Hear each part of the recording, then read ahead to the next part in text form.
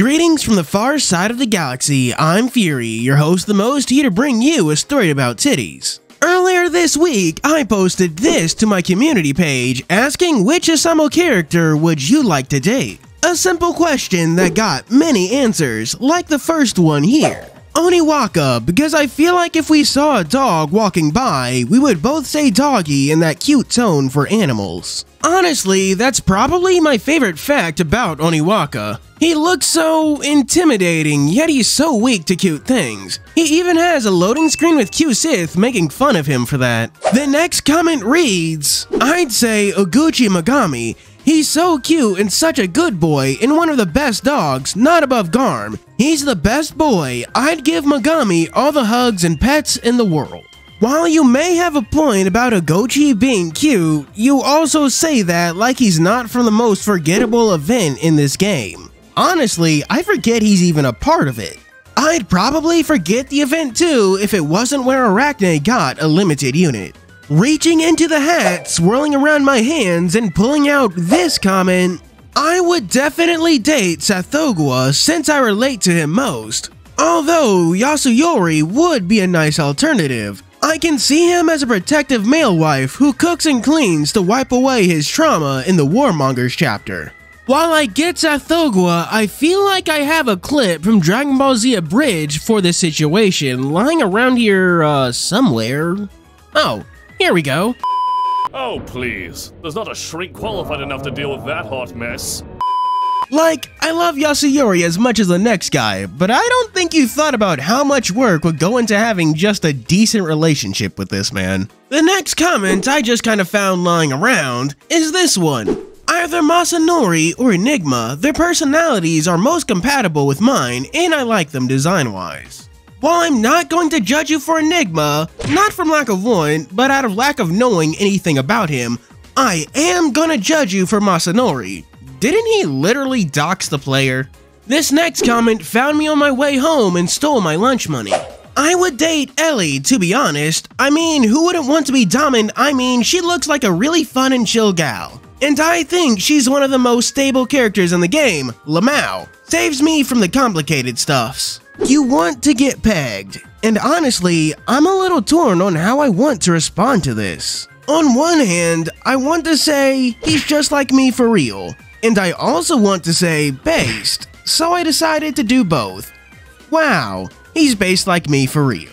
I managed to find this next comment in the dumpster. The shy bookworm that loves to blue ball you. Listen, if you're into Shiro, you're just gonna have to accept that he's into that. If the two of you ever want to spend a long time together, then you're gonna have to invite Ryota to your room so he has something to watch. The next comment is kind of long, so I'm gonna need to take a breath.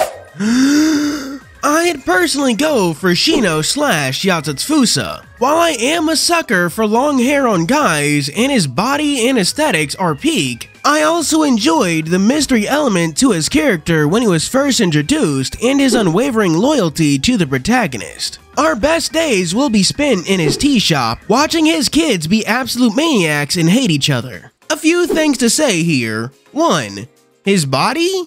Shino is shaped like an egg, and I'm not using a euphemism or slang or anything, he is literally shaped like a literal egg. And 2, while you may be right about everything else, Shino is also a maniac. You remember the Jamboree event? Moritaka wouldn't have even been a part of that if Shino didn't knock him out, tie him up, and ship him to the damn event. He's insane. I found the next comment growing in my garden. Bolos, definitely. He's really a cute guy to be with, and I find him personally endearing. Besides, his passion for agriculture is really interesting. I relate to him personally during the Halloween event. Honestly, I wouldn't really know because I've been trying to get through that Halloween event for like the past 2 or 3 months. There's a reason it's been the background of my videos for such a long time. I found the next comment in my box of double stuffed Oreos. Wink wink. Moritaka and Shino. Yes, both at the same time.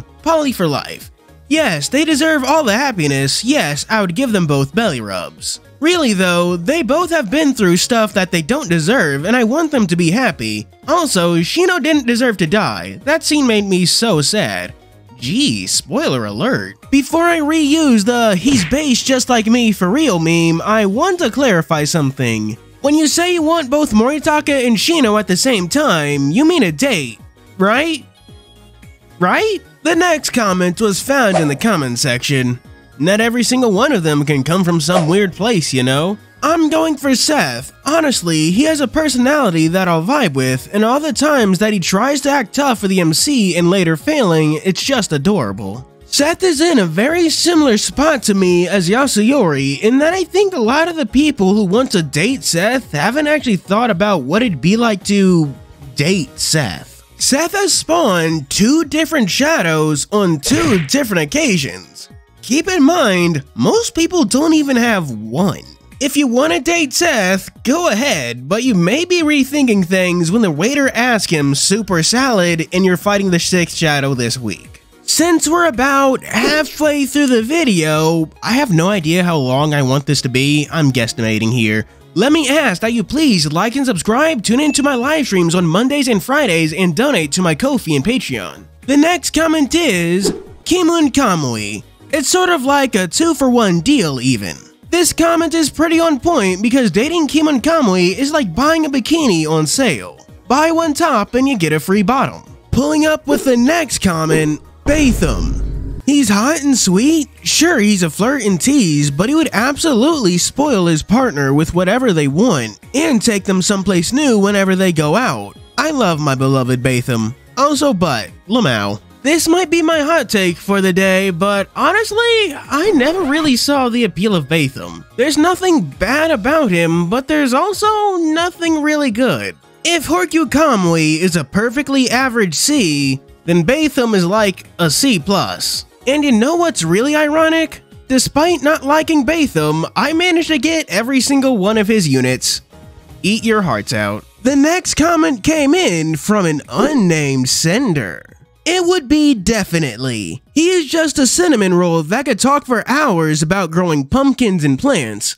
I would love it to be my boyfriend to hear how he talks about plants for hours. The bad thing is that he only appears in Halloween events. I have no idea who this definitely character might be, but let's just hope he gets some love from Life Wonders. The next comment is, huh? You have spelled wood wrong. Huh.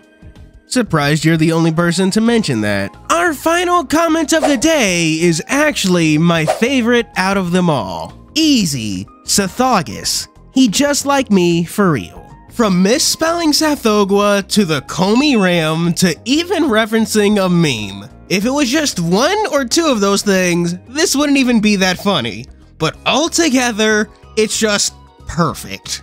That's all the time I have for comments today, but we still have to do our Patreon shoutouts. For our 3 stars, we have special thanks to 87 Werehog, Deku, Zora Chow, Charon, Garen LaFay, Dragon King Yara, Unknown RC, Lightning Shadow, and Keun. For 4 stars, we have Miki Moon, the Melon Slayer. And for our Super D-Tuber special 5-star shoutouts, we have first Vanilla Flower, the descendant of the Grey Wolf. Then Poor Mage, the Master Thief. Next, Sky King 64, the Claws of Punishment. And finally, Mahagasaur, the Festival Gourmand. Thank you all for watching. Do be sure to like and subscribe and donate to my Ko-fi and Patreon. As always, this is Fuuri signing out.